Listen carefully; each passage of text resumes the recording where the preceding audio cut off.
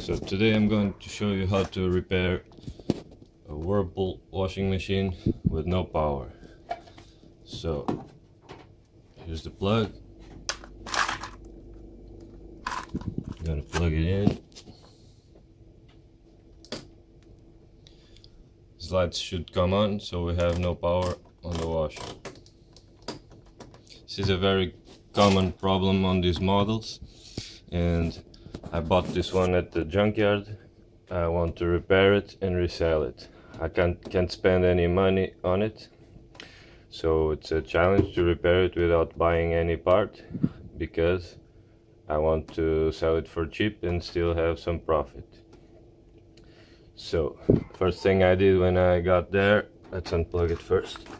First thing I did was to check the tank, see if it's not broken. It rotates freely and it's not broken. It's a very common problem with these models also. So the tank being good, I thought to myself, well, it must have a power supply problem, because they are the two main problems on this model, is the broken tank and the power supply problem. And sure enough, we have no power. This is actually very simple to repair, and I'm going to show you how to do it. First, let's get an overview of stuff on this machine. We have the water inlet solenoids here.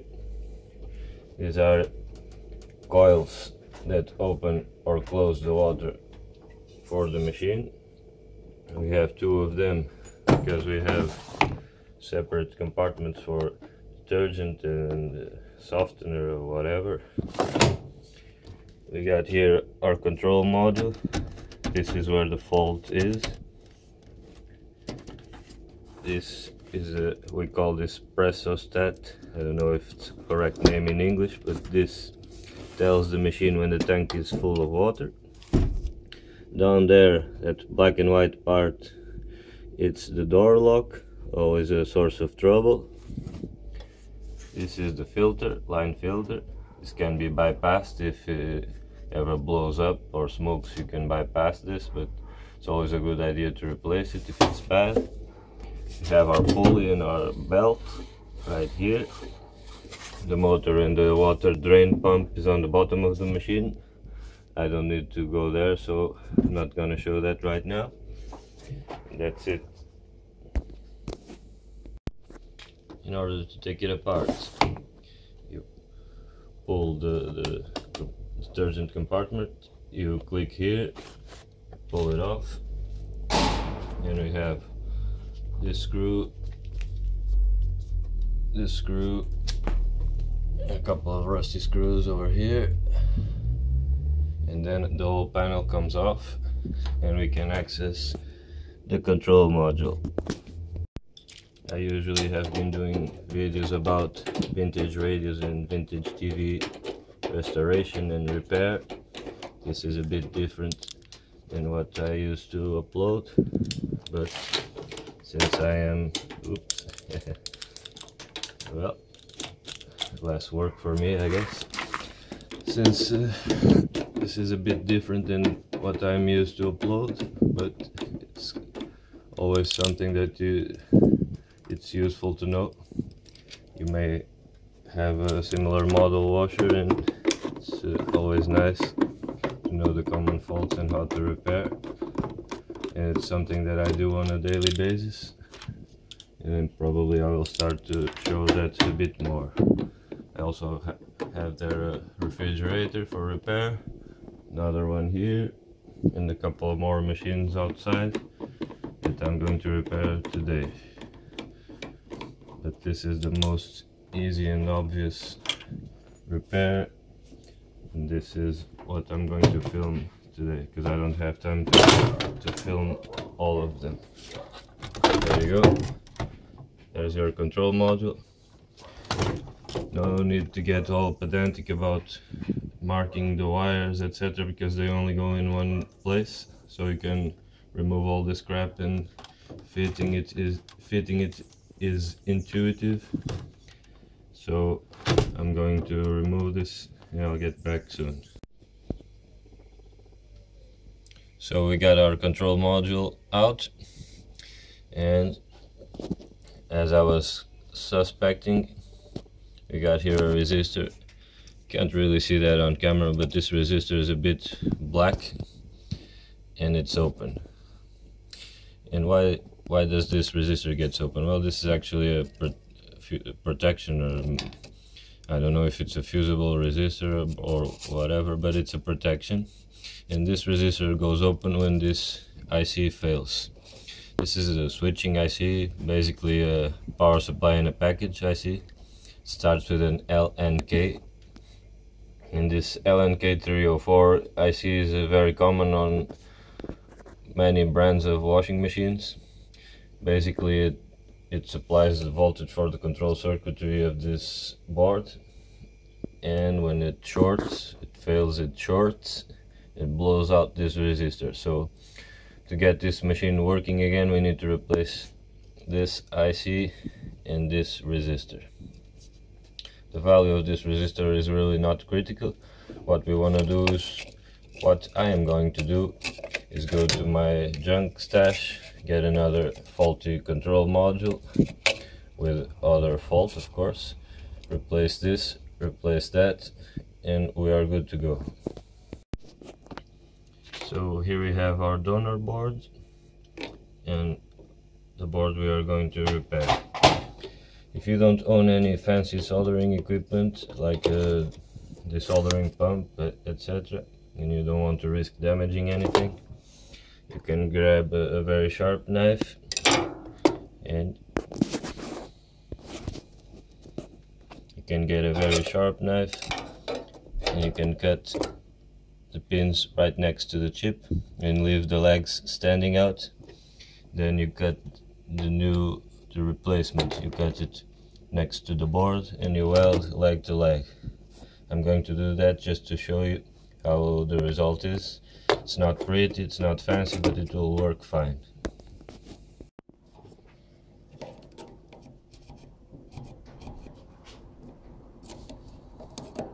Be careful when dropping your control board on a metal surface or touching it, because these caps are 400 volt caps. They get mains across them, so you can get zapped. You're not gonna die, of course, like many people say.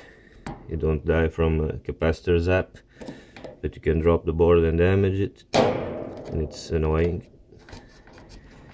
So avoid it. Discharge the capacitor before doing any type of work on this control board.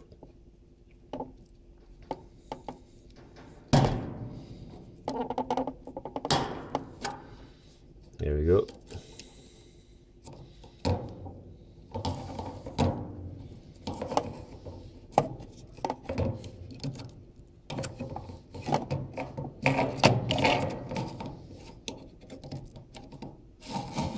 Flip this around. So our replacement chip is tacked in. Nothing fancy. Everything is soldered correctly, if this can be called correct. Nothing is shorted, nothing is touching. Everything is well fixed and sturdy. So we are ready to fire this up.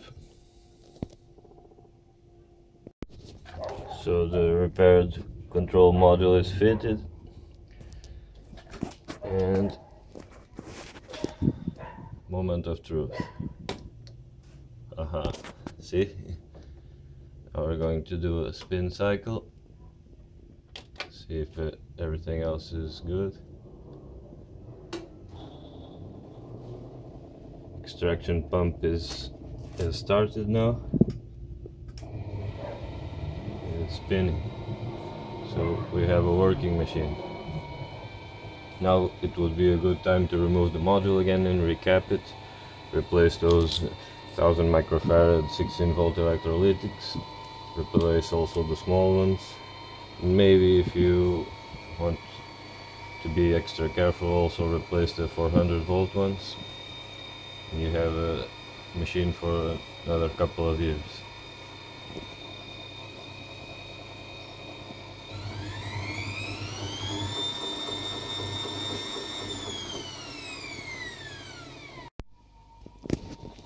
So earlier on this video I talked about the resistor that goes open together with the power supply IC.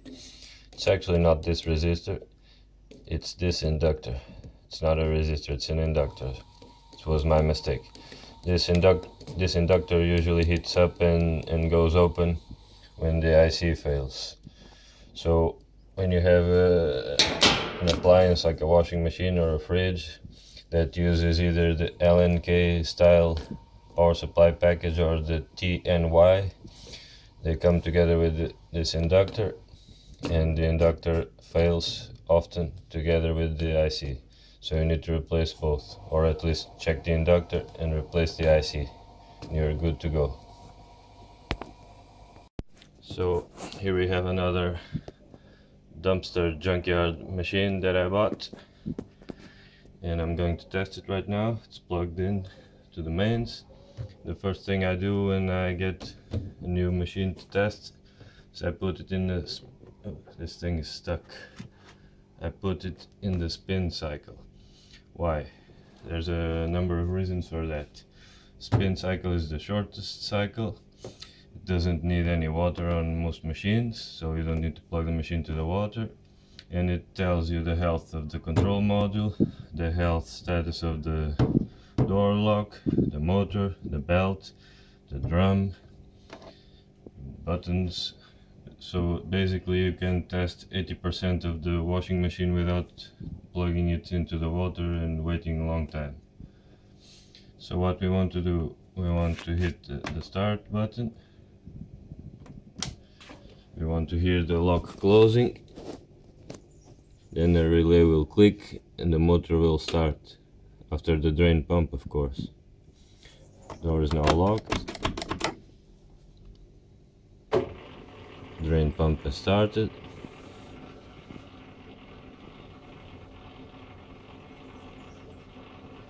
Can you hear the noise?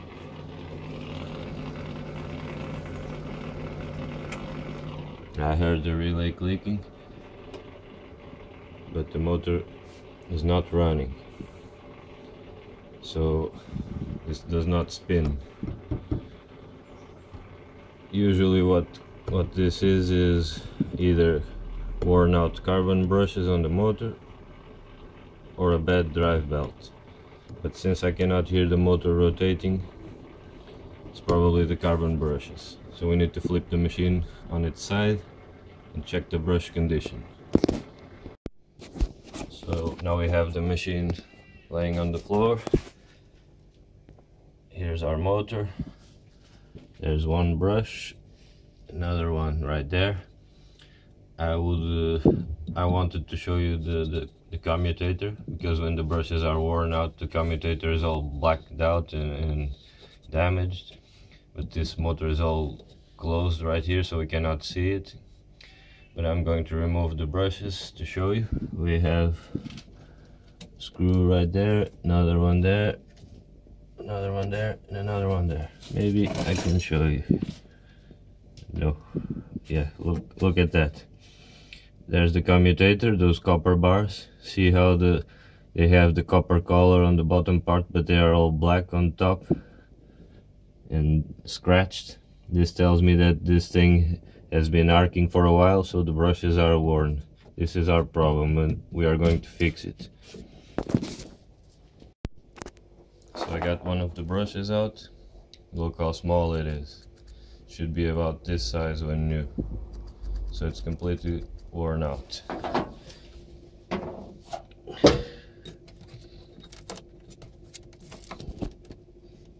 Take a look at the commutator. It's completely scratched. See that scratch in the middle? That is an indication that some arcing has been going on there for a while. Don't try to sand that too much. just clean it a little bit with fine sandpaper, because if you sand it too much and if you don't know what you're doing, you will end up shorting it. So if you are a beginner, just buy new brushes, fit them and leave it as is. It will probably arc a bit for the first minutes of operation, but then everything will settle. So now I'm going to try to find some good used brushes around here, because I don't want to go do 20 kilometers to buy this. These are cheap, but I really want to fix this right now. Let's see if I can find something suitable around here. Here we have a nice rusty motor with some compatible brushes. I'm going to remove them and see if they are any good.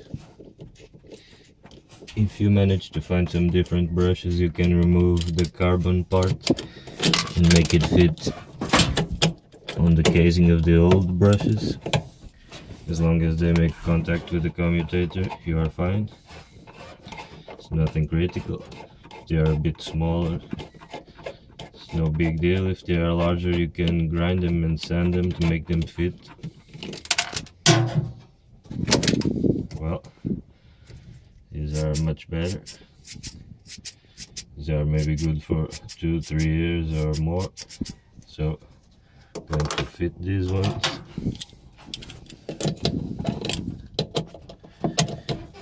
If one is good, the other is probably good also.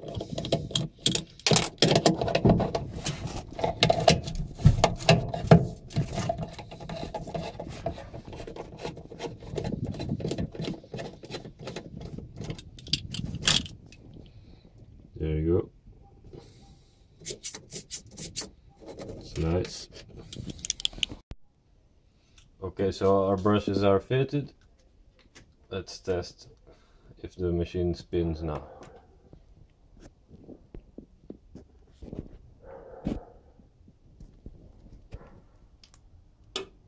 Door is locked.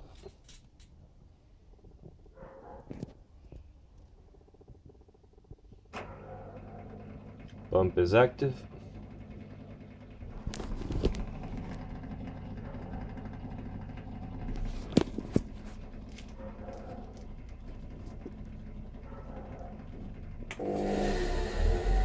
There you go. It's working fine now.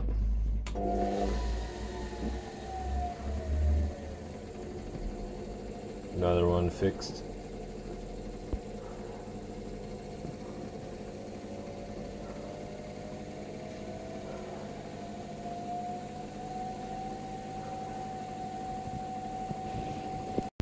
Next on the list to repair is this refrigerator. And works fine on the freezer on the bottom.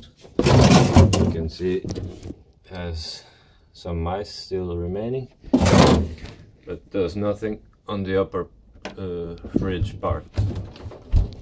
We got here individual controls for the freezer and the refrigerator.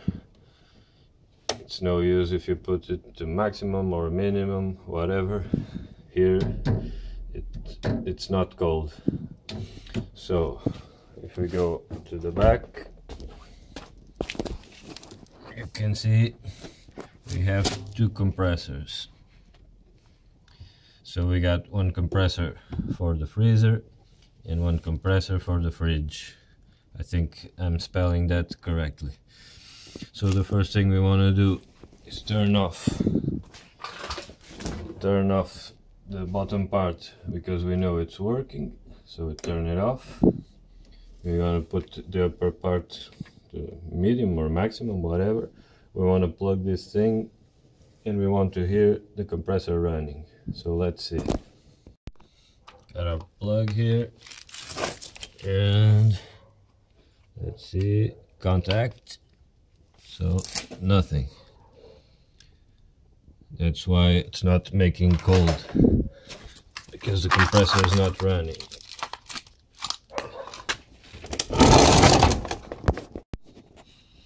And I can tell that someone has been in here before because it's missing the plastic cover like on this one. And this seems like a big mess, but I'm going to explain to you how it works. So forget about the yellow and green wire. This is ground, earth. The blue wire is neutral, and it comes from here, and we have neutral constantly present here.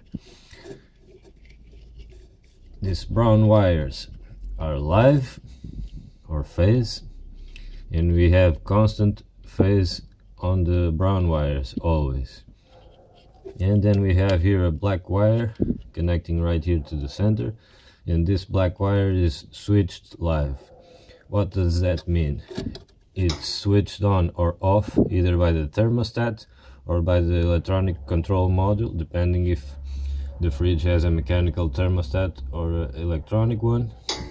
So when we have live on this wire, the compressor starts. When we don't, the compressor stops.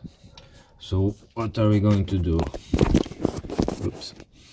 We are going to shunt one of these brown wires to the black one, and we are going to see if the compressor starts.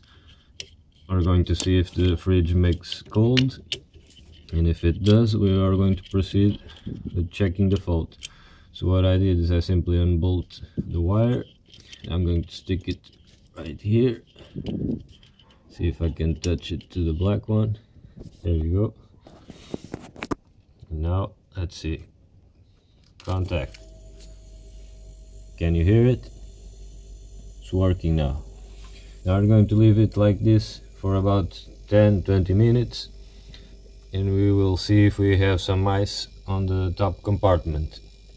There should be a small layer of ice on the back wall of the fridge, indicating that the compressor is good, that there is still refrigerant in the tubes.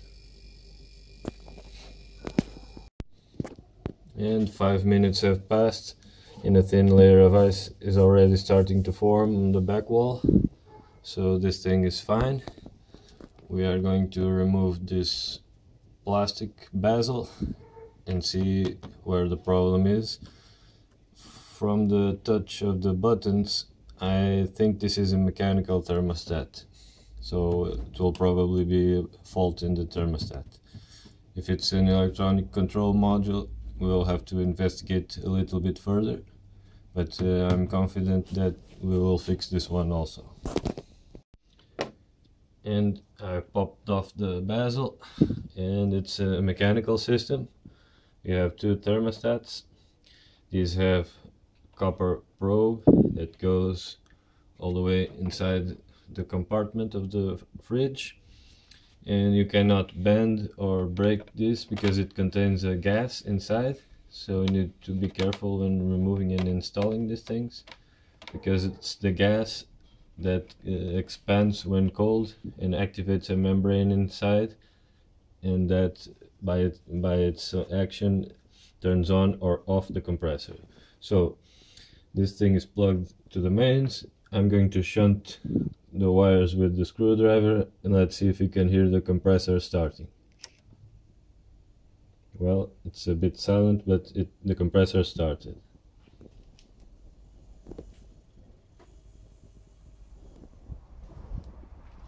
So the fault is really an open thermostat. Let's replace it. So I removed the top of the refrigerator, it's over there, and as we can see, we got one of the probes entering this plastic tube and goes to the refrigerator compartment, and the other one goes right here, down here, and goes down over there to the freezer. That one we will not touch because it's working. This one, see this green sticker? It's here to indicate the depth that this thing needs to go down in order to make contact with the cold part. So we're going to pull it. We're going to pull it, and there we go. We need a wire of this length. It needs to go down the tube up to the mark where we have this green sticker. So if we don't push it enough, if we have a short wire and we don't push it enough down into the cold part, the compressor will be running all the time and there will be tons of ice forming in the fridge, because the tip of the probe will not make contact with the cold and it will not deactivate the thermostat ever, no matter how cold or how icy this thing is. So we need to put the new thermostat on the side with the old. We need to mark it, put a sticker like this one has, and push it all the way through to the sticker. I hope I made sense. So here we have a good used thermostat, still in its original housing. We're going to remove it and fit it over there. As you can see, they are different. This black and red one is a Danfoss and this one is Ranco, but these are labeled with a numbering system. I don't know if you can see on the picture. No, this one doesn't have the numbers, or does it? Yes, we have number 3, number 6 and number 4. Number 3 and number 4 are the wires that make the compressor switch on and off, and number 6 is for the warning lights. So when you remove the wires, if you don't know what you're doing, make sure to respect the coding, or you either go by the color of the wires, because it's a standard on all refrigerators, or even better, you go by the numbers. But that's a thing I will explain in more detail in another video. For now I'm going to remove this from here, stick it there and plug this thing on and see if the compressor starts. So everything's all hooked back up, got the freezer turned off and the fridge is on medium position. Let's see if the compressor is running now.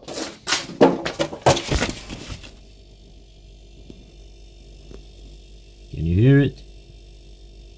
It's working. Found a cover for this. Everything is fine. Now, to make a good test, what we do is we grab 2 glasses with water, we put one over here, another one down there. We leave this thing 24 hours. The top glass needs to be cold but not frozen. The bottom glass needs to be frozen, solid. If it passes that test, it means that the compressor is shutting on and off. Otherwise, the top glass would be frozen also, indicating that the thermostat would be faulty. So, top glass with water should be cold, very cold to the touch, but not frozen. And the bottom glass needs to be completely frozen solid. So about 10 minutes have passed and this thing is already starting to form a nice ice skin. I don't know if you can see the ice crystals on the video, but let's see if you can hear my fingernails scratching the ice. Can you hear it? It's different from the top. Look.